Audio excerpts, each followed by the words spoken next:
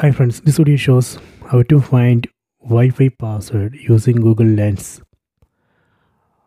Go to settings, tap on the settings app icon, then select network and internet.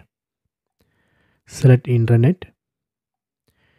You can see this phone already connected to Wi-Fi network named My Wi-Fi. My Wi-Fi is the name of the Wi-Fi router which I am using. So I need to find the password of this My Wi-Fi router. I don't remember it, so I need to find it.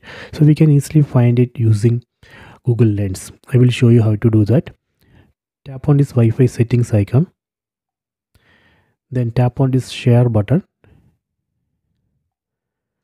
Okay, then take another mobile phone.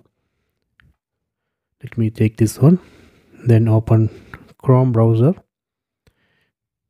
Then tap on this camera button. Then we need to enable internet. Then we need to scan this QR code. Then tap on this shutter button. Done. You can see now it's showing the Wi-Fi name and password here. Password is 12345678. See, same password we can see here. So this way we can easily find Wi-Fi password using Google Lens and Google Chrome.